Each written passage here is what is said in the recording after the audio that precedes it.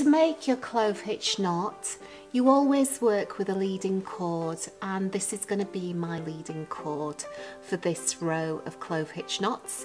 So I'm going to take my next cord and I'm going to take it over the top of the leading cord and then just pull that nice and snug.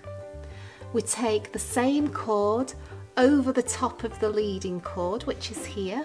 So we're taking that over the top and we're just going to pull that cord nice and tight so it sits up there, just up against the top of your work. So that's the first knot complete. I'm going to take my next cord and I'm going to do exactly the same. So this is my leading cord. Always keep it in the direction that you want to go, and I'm going to take the cord over the top of the leading cord and pull it up nice and snug, and then take it over the top again. And can you see this is where I'm coming out? So this is, let me show you again. This is my leading cord. I'm taking the cord over the top and through that loop there.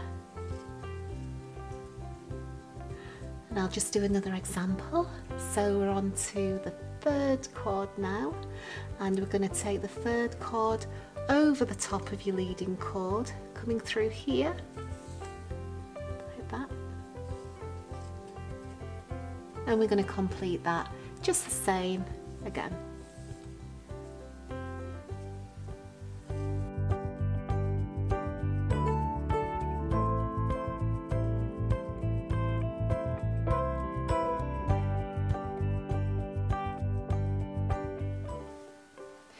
To do a row of diagonal clove hitch knots, take your leading cord and point it in the direction that you want to go.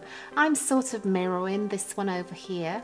So we take our next cord and we take that over the top of our leading cord and pull that nice and snug. Just note at this point, can you see this bit here? You need to allow the actual work to turn, so don't pull this too tight up there. Just sit it straight in line with your other clove hitch knots. And to complete that knot, we take the rope over again and just pull it up nice and tight to the next one. There we go. Remember, keep your leading cord in the direction that you're going, and we can complete this row.